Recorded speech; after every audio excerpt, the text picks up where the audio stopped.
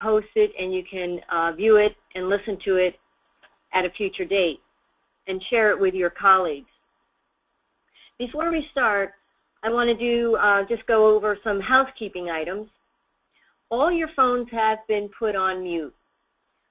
This is so that there's no distracting background noise, that you can hear Dr. Chin very clearly. We will be checking the audio from time to time during the next presentation. We ask that you add your questions to the chat box. There is a questions box on your right-hand side. If you could expand that, I'm sorry, it's a chat box. On the right-hand side with a plus sign, if you can expand that, and at the bottom you can type in your question. This will be sent to our organizer, and we will be able to ask Dr. Chin your question. So, without further ado, I'm going to welcome you again to the first of several professional development webinars Sadlier will be offering. We are very excited today to have Dr. Beverly Ann Chin with us. Dr. Chin is currently the director of the English teaching program at the University of Montana and the former director of the Montana Writing Project. She is an NCTE past president and the senior project consultant for the 2011 NAEP Writing Assessment. Dr. Chin served on the Montana Review Committee for the Common Core State Standards. And she travels the country presenting to teachers at various national conferences and almost always has a full house. So we're very happy to have Dr. Chin with us today. Dr. Chin, you can start whenever you're ready. Thank you so much, Laura, for that lovely introduction. I'm delighted to be with you today and to present this session on improving sentence fluency and grammar through sentence combining.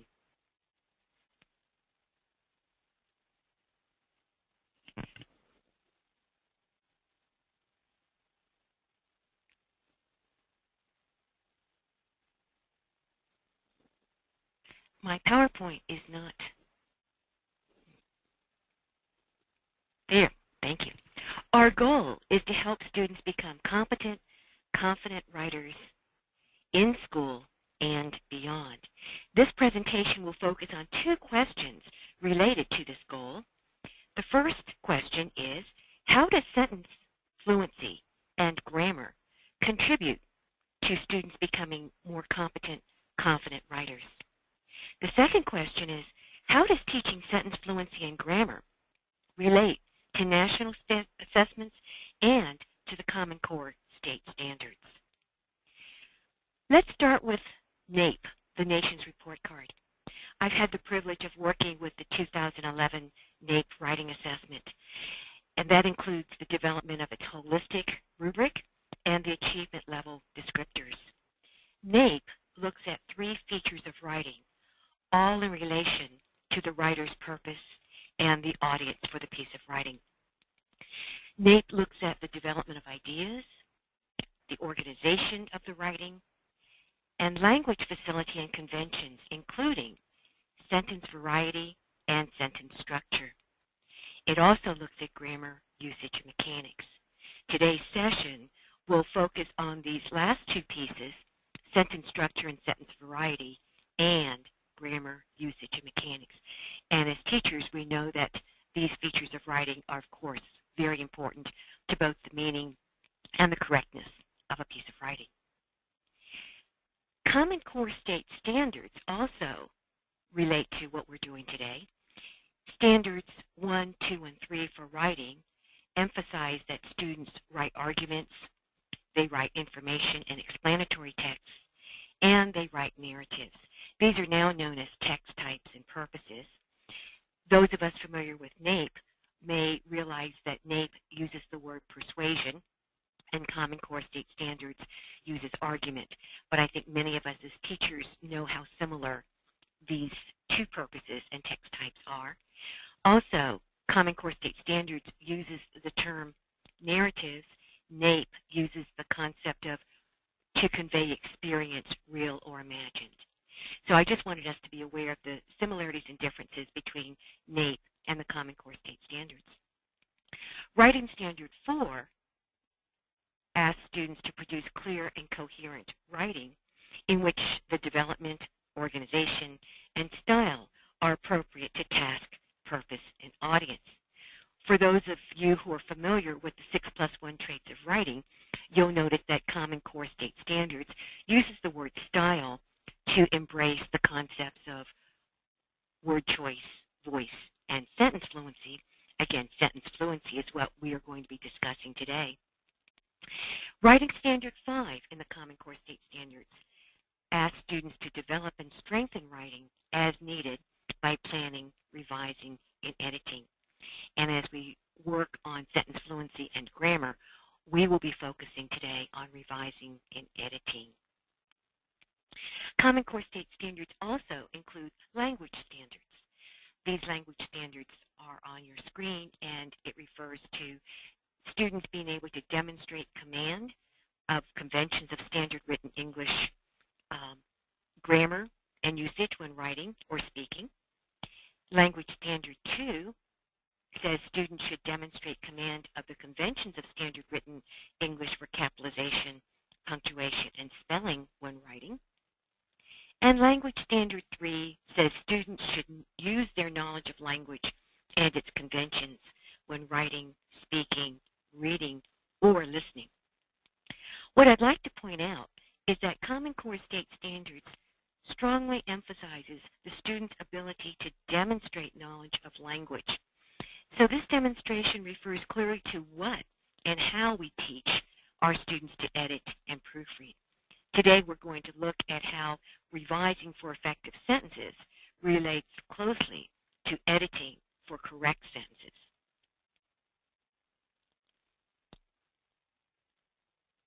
Now that we've looked at the 2011 NAEP Writing Assessment and the Common Core State Standards, let's look at what sentence fluency and grammar are all about.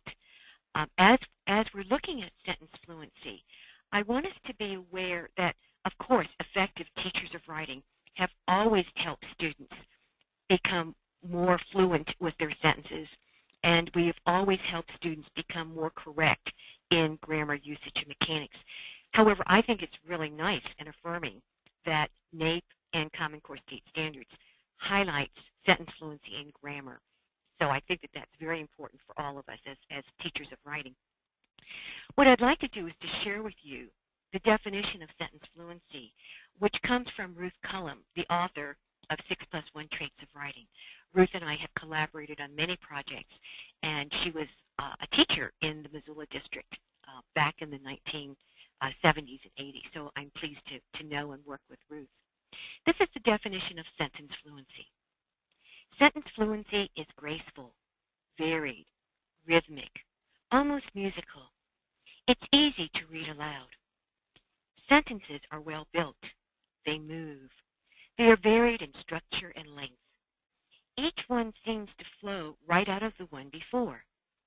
Strong sentence fluency is marked by logic, creative phrasing, parallel construction, alliteration, and word order that makes the reading feel natural. I think those are lovely sentences in that definition.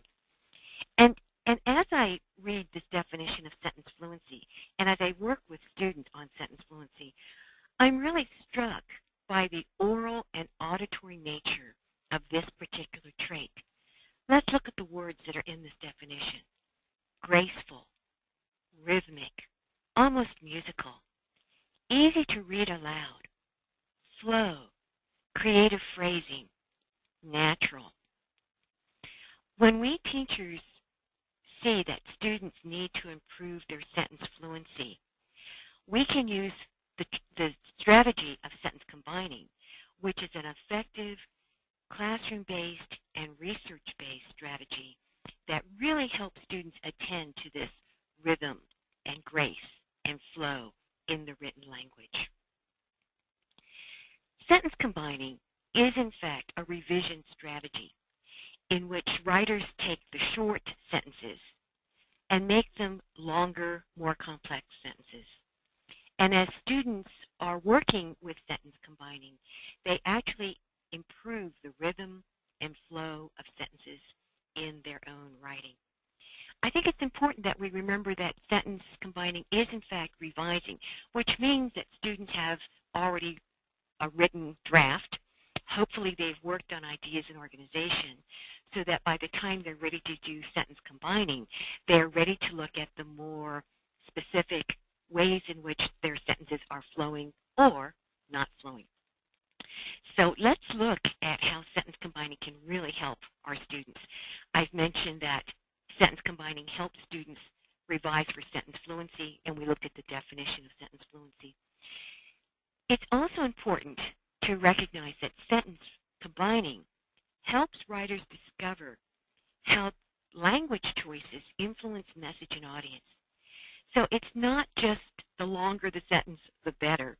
In fact, the choices and decisions that a writer makes as he or she is revising for sentence fluency really has to be situated in the larger context of a piece of writing. We want students to begin to discover that there is no one way to write a sentence, but there are many ways to write effective sentences. And which choice do we hope the students will make as they consider the genre of the writing, the message, and the audience? Also through sentence combining, we're going to be looking at how sentence combining can help students learn grammar, usage, and mechanics in the context of their own writing. And our research again shows that when students are using their own sentences to learn how to proofread and to edit, they remember these conventions of standard written English in more meaningful and deeper and longer ways. We're going to be looking at examples of how to teach sentence combining with these three types of texts and purposes. We're going to look at narrative writing, writing for information and explanatory writing, and arguments and persuasive writing. I wanted to show you how sentence combining works in all three of these text types and purposes. Also, as I show you these different examples, you're going to notice that I'm actually differentiating the types of sentence combining strategies that you can use. We know that our students are at different levels of writing proficiency, and as we change the genre or the purpose, they may be more or less challenged as they're working on their revision. I'm going to also start with oral language sentence combining and then move into written sentence combining. And I ask teachers and students to actually do oral language sentence combining before the written language sentence combining for several reasons. One is that in daily conversations, most people speak in fragments and run-ons. So when we ask students to write their first drafts and read their first drafts aloud, many of our students don't hear the need to revise their sentences because it sounds just like they speak, and that's fine.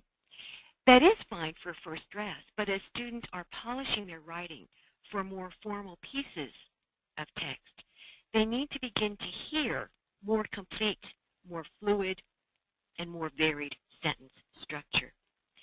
So I will be showing you how I start with oral language sentence combining and then moving to written language sentence combining so that we can actually model the creativity and the variety that all of us use in our oral language on a regular basis. So let's begin with narrative. If you imagine that you're students in my class, and I'm going to introduce you to sentence combining, I would like you to notice how I'm going to take the next set of short sentences and combine them into one longer sentence. I'd like you to notice how I rearrange information, how I change parts of speech perhaps, and how I add or delete words to make my new sentences. Here's the first sentence. When I was a child, I lived near the ocean. I was in awe of the ocean. The ocean had waves. I'm going to now model some oral language sentence combining. Here are some possible sentences. When I was a child living near the ocean, I was in awe of its waves.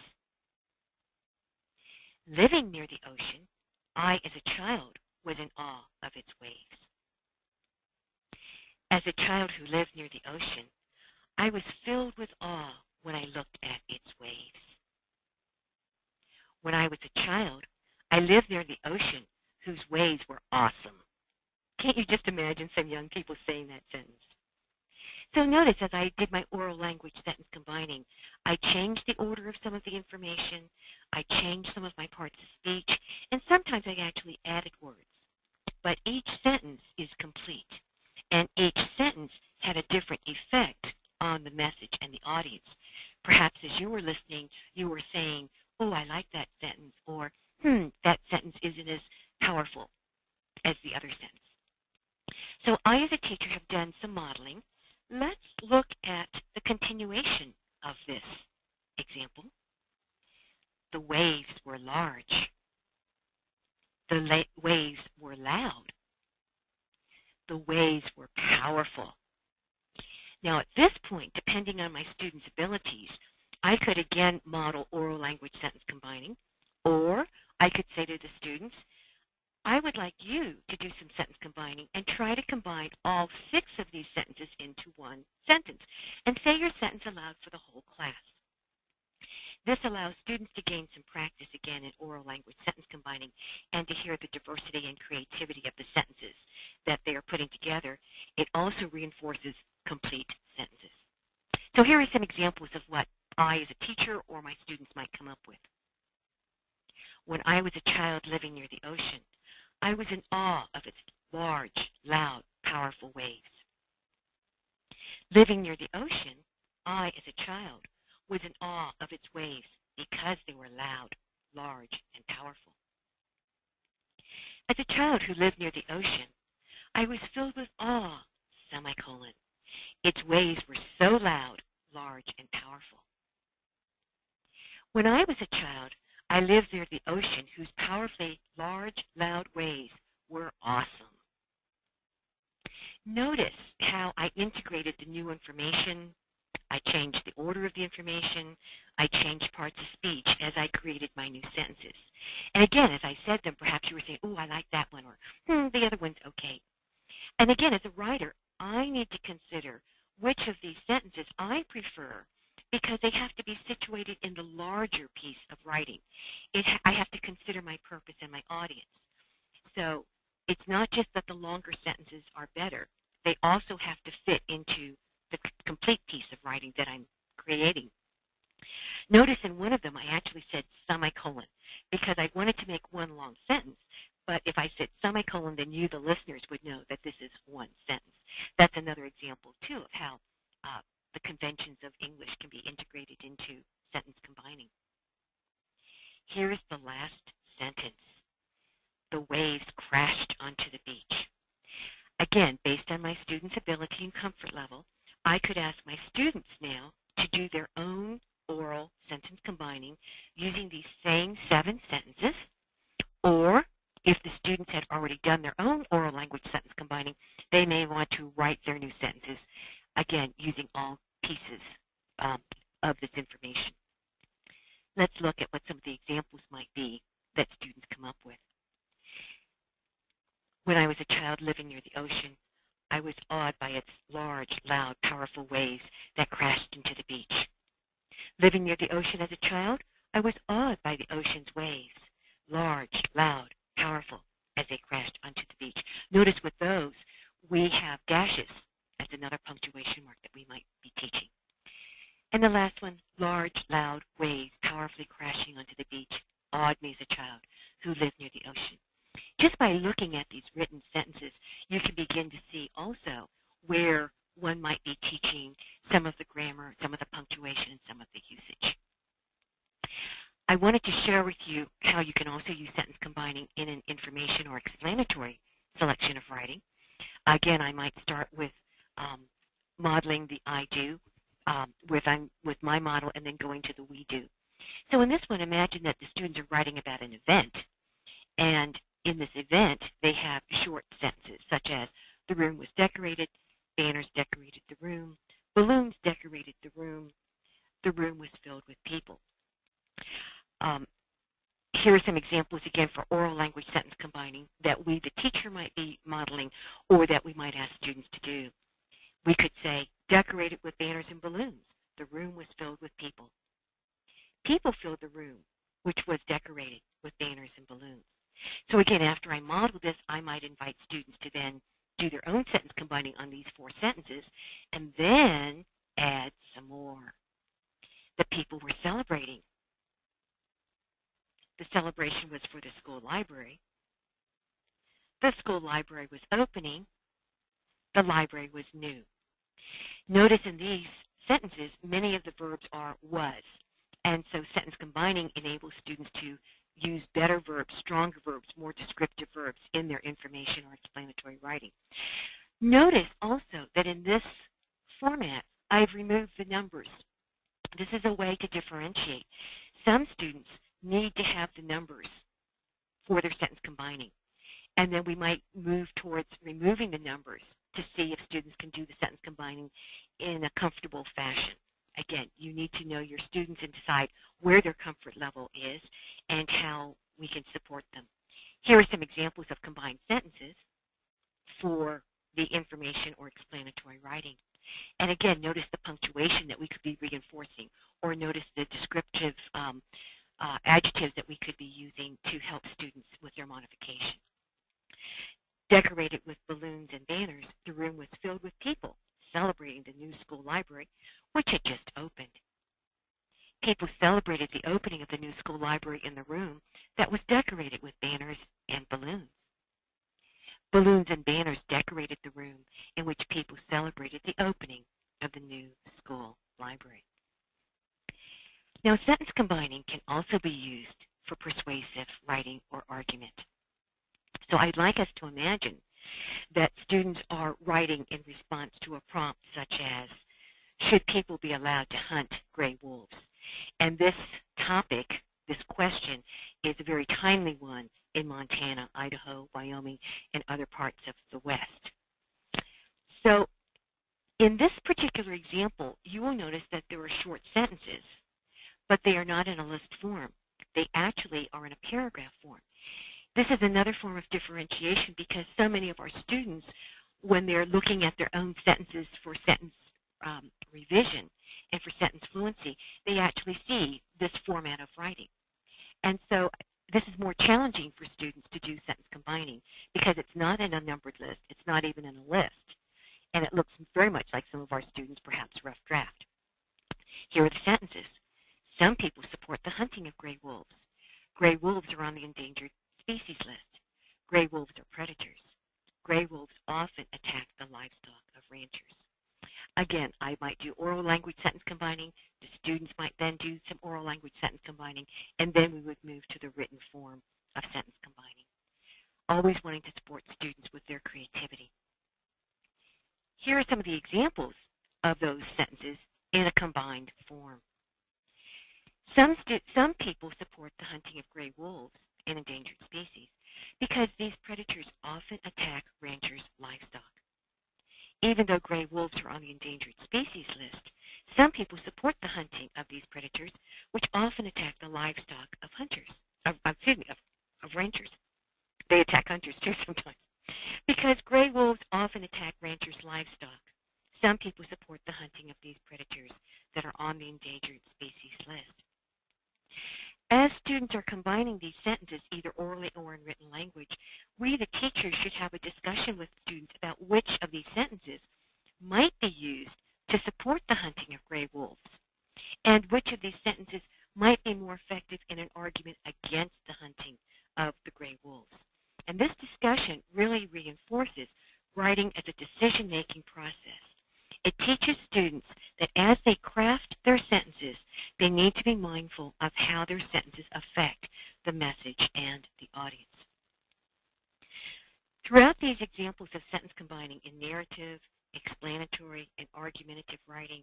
I've been sharing with you the modeling of the teacher, which is often known as the I do, and then suggesting the guided practice where the students are in the classroom trying out their oral language and then trying out the written language. That's often known as the we do strategy or the guided practice step of we do. And then ultimately what we want students to do is the you do, where they actually take out their pieces of writing and look for places where they can apply sentence combining strategies. Sometimes I ask students to pick their second or third paragraph to try out a sentence combining. And as students are trying out their sentence combining, they might then turn to a writing partner, and the student might read the original sentences and then the new sentences through sentence combining, and together have a discussion on how the sentences work within the larger piece of writing and which sentences are more effective for the purpose and the message and the writing style of the author. Again, we need to emphasize that longer sentences are not always better. We really do want flow and variety of sentence beginnings and structures and lengths, but the sentences do need to flow into the context of the overall piece of writing. We've seen how sentence combining helps students with revising for sentence fluency, but sentence combining also can teach grammar. It can emphasize meaning as well as correctness. Sentence combining can show relationships among purpose, audience, and genre, or text types and purposes. And sentence combining connects revision and editing. So let's look at how that does that. Sentence combining offers teachable grammar moments. Teachable grammar moments. I really like that phrase. So, for example, as we did sentence combining, you'll notice that we were using phrases and clauses. We were using participles. We were using dependent and independent clauses. We were doing adjectives and adverbial clauses. All of that can be taught when students then write their new sentences. As students write their new sentences, we can help them proofread for subject and verb agreement. We can help students see where parallel structures might be used correctly and appropriately, especially for the more advanced students. Modification is a great teaching opportunity here, often known as misplaced modifiers. And so sometimes when students are doing sentence combining, they may need to have a review of modification. And punctuation, especially commas, can be reviewed for correctness and effectiveness when students are writing their new combined sentences. Sentence fluency and sentence combining can really help students when they're being assessed at the state or national levels. Most state and national assessments, including SAT and ACT, ask students to demonstrate their writing ability in one of two ways. One way is that students demonstrate their ability to write by responding to a prompt. The prompts are often explanatory or they are persuasive. When students have learned through sentence combining how to write more fluently and effectively, this appears when they're writing on demand to a prompt in a timed situation. Students also are asked to demonstrate their language knowledge and their ability to write by answering multiple choice items. For example, in some of these multiple choice assessments, parts of a sentence or entire sentences are underlined, drawing students' attention to a problem in that sentence. And then there are these items A, B, C, and D, or 1, 2, 3, 4, that ask the student which of these choices would be the most effective or the most correct way of addressing the issue that's underlined. And again, through sentence combining, when we use sentence combining for both revision and for editing, students will be better able to demonstrate their knowledge of language conventions in these multiple choice items. In summary then, sentence combining shows the importance of sentence fluency in students' own writing. It integrates writing and grammar instruction, again, in students' own writing. Sentence combining really emphasizes writing as a decision-making process in which the writer always must consider the purpose, the text type or genre, and the audience. Sentence combining develops competent, confident writers, and it engages students as active, lifelong learners. If you'd like to read more about the Common Core State Standards or the NAEP Writing Framework, this slide shows you the websites that are available for you to review. I'd like to call your attention to Writing Next, Effective Strategies to Improve the Writing of Adolescents in Middle and High Schools. Writing Next is a compilation and a meta-analysis of effective strategies based on research, and sentence combining is a highly effective, highly recommended strategy for all of us to use to help our students with writing fluency and correctness. I've also written several articles that are available on the Sadlier-Oxford website. I have written actually 5 articles. These 2 articles, Teaching Meaningful Revision, Developing and Deepening Students' Writing, and Teaching Writing in the Context of Common Core State Standards, are my 2 newest white papers. They are filled with both research and practical ways of helping students become better writers. The other 3 articles that I've written that are available on this website also give you more ideas for teaching sentence combining, with even more examples for how you can help your students with sentence fluency and grammar.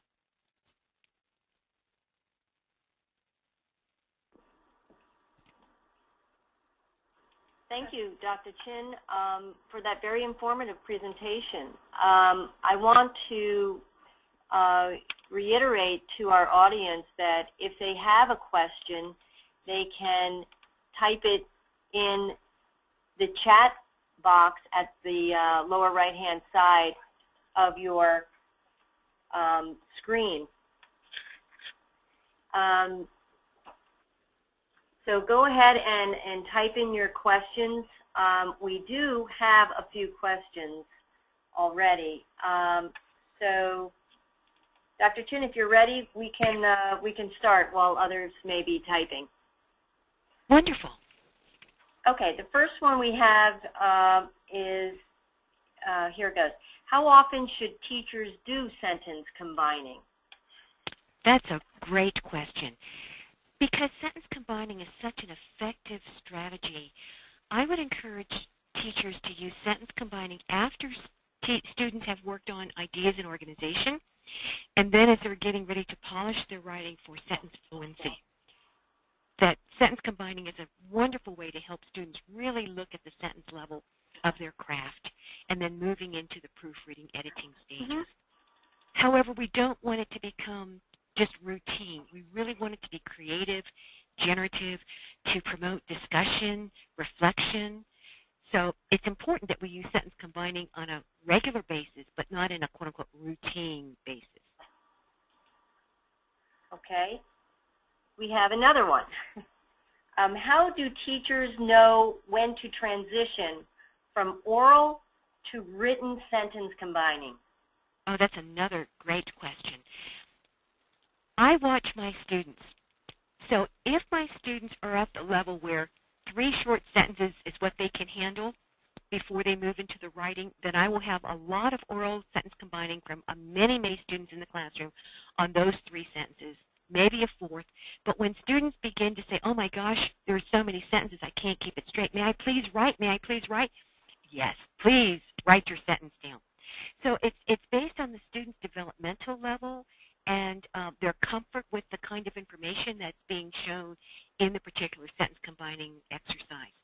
There is no one magic number like 5 sentences, 10 sentences, whatever. It really depends on the student's comfort level and their oral language facility. But the more we do it, the more challenging it becomes. And it almost becomes like a game. Boy, can I do that in oral language when there are 7 sentences? Let's try 8. No, 8. I have to write. Okay, thank you. What should teachers do if students make a grammatical error in their oral sentence combining? When students are combining their sentences orally, I really want to focus on them getting the information in a logical, coherent form in a complete sentence. I would transition to correctness when they actually start writing their sentences and are in the editing proofreading stage. I don't want students to become so worried about correct oral grammar language that they start shutting down when they're doing the oral language sentence combining. The oral language sentence combining should be joyful, it should be creative, it should be fun. Everybody should be rooting for each other. Yes, yes, yes, that was a really good sentence. Then when students begin to write those sentences, that's what I would reintroduce: the correctness, the subject-verb agreement, the dangling modifiers, the parallel constructions. I want to keep that oral language fluency and creativity going, though, during the oral language sentence combining. And sometimes students will hear and will pick up on each other and will tactfully do their own sentences in a different form, but we never want to embarrass somebody in oral language. Okay, thank you. One last question is about getting a copy of this PowerPoint, and the answer is yes, you will be. So what I'm going to do, here's a slide of Beverly's contact information. We want to thank Beverly for being so kind to give us this information. She encourages the audience to contact her with questions about her work and any of the articles that she's written or the programs that she's written. I'm briefly going to review with you the series Grammar for Writing program for grades 6 through 12, which is a research-based program. It is a program that Beverly was the senior consultant for, and it has some high-quality program features that will help your students not only gain the skills of writing, but also test practice for standardized testing. And it has robust online components.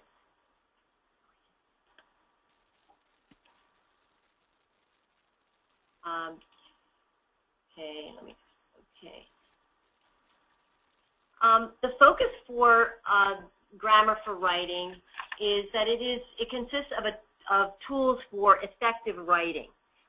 It has the writing process and strategies.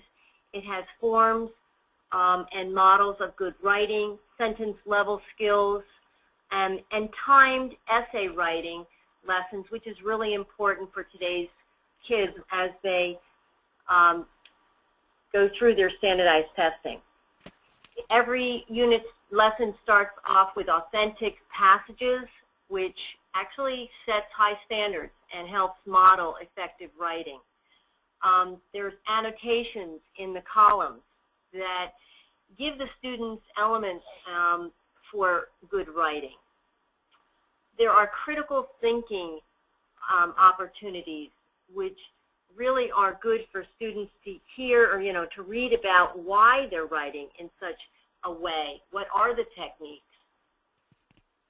And sentence writing techniques really strengthens the personalized style of each of the students' writing.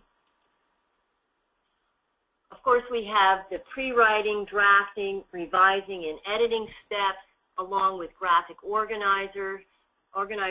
And then new feature to this series is the timed essay writing, as I said earlier, which is quite important for SAT practice and ACT practice. But it's not only about effective writing, it's also about the skills. So Grammar for Writing actually is a beautiful program that consists of tools for writing correctly.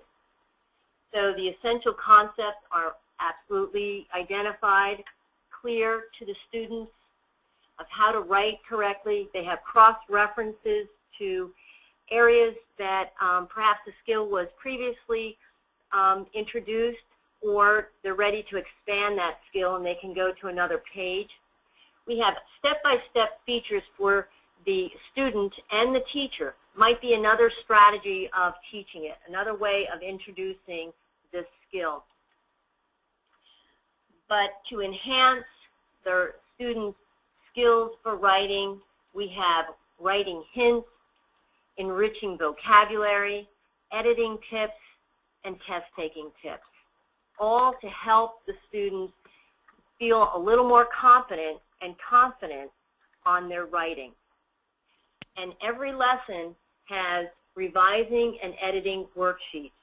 So they can take not only their own writing, but a new version, a new piece of writing that they will be able to edit and revise. So what tools do we have for the teacher? Grammar for Writing, grades 6 through 12, can be used in a variety of ways. First, it can be used as a complete course for these grades, or as a reference tool. It can be used as a handbook for independent or group learning, or as a review and practice for standardized tests. The features of the teacher's guide has all the annotations with keys, answer keys. It has strategies for grammar instruction, ideas for writing, assessment rubrics for helping the teacher to evaluate writing, and other strategies to help the teacher teach her grammar, writing, and mechanics skills. We have very robust online support. We have checklists for instructions, including the editing and proofreading checklist, and strategies for the English language learner. So the teacher will have a checklist of strategies to help these learners. The assessments for Grammar for Writing are very robust. It starts out with progress monitoring types of assessments. After every chapter, there's a review and cumulative reviews of the units. There's preparation for high-stakes tests, so it's in the same format as what they're going to experience with the ACT and the SAT. As I said earlier, there's rubrics for evaluating student writing. It's quite, you have to be kind of keen on those skills and have, we want to help the teachers with their evaluating of their students' writing.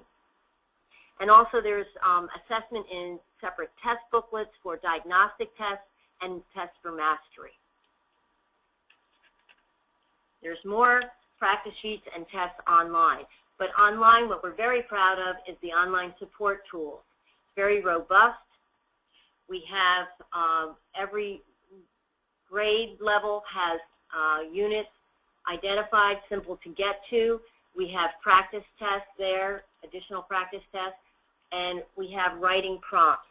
We have writing prompts that will offer not only topics, but hyperlinks to websites with more information. So it's encouraging referencing and other resources so that the students can go and research the topic. Very affordable and practical. The components consist of student editions, annotated teacher's editions, student test booklets, and then the free, robust online access, which is password protected. We want to thank you for participating in today's webinar. Dr. Chin, thank you very much for your time and your energy and your expertise. We love working with you. And everyone online, you will be receiving an email with a with a link to download the newest white paper that Dr. Chin has written, along with a version of this PowerPoint to share with your colleagues if you've missed it. We will have a recording of this PowerPoint and presentation posted on our website, and we will give you the link to that as well. We have one last question. Do you have Grammar for Writing for the lower grades? We do not. We have a program called Grammar Workshop, and we can send you that information to that participant that asked that question. If you could, we have your name, okay? So thank you again, Dr. Chin, for your time, and everyone on the line. We appreciate your time. We know you're very busy. We will be contacting you and inviting you to other professional development webinars in the near future. Thank you.